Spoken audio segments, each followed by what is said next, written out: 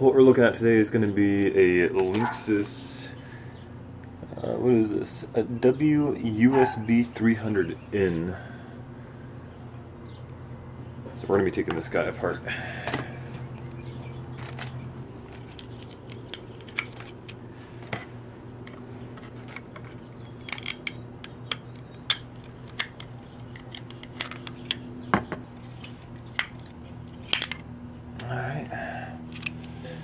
Alright, so we've got two antennas here with gold-plated connectors on them.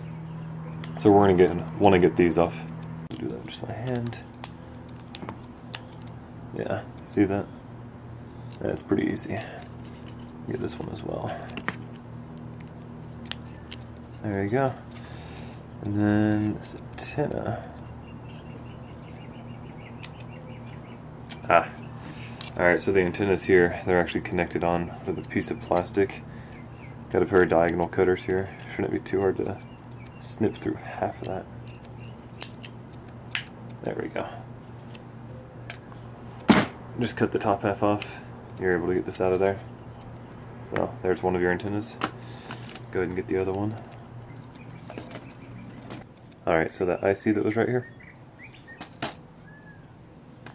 that's what we got inside of it, right?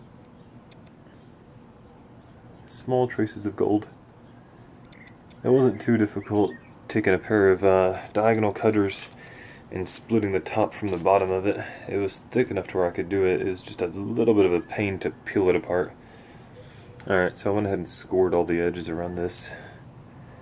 Looking inside of it, I can see very, very tiny threads of gold. They're not traces, it almost looks like they're being used for RF, for like emanation, keeping shielding. So I'm just going to go to the USB pins here, because those look like they're gold plated, unlike everything else on this board. There we go. Alright, so went ahead and disassembled the USB interface. You can see the 4 gold pins right there on the front. And since I don't really care about the back ends of them, because these things are not gold plated, I'm going to be snipping across this. There you go. And they're only gold plated, by the way, on one side. You can see how that's silver on one side, gold on the other. Alright, so this was our total find. Hey, thank you for watching my video. Please comment below, hit the like button if you liked what you saw, and subscribe.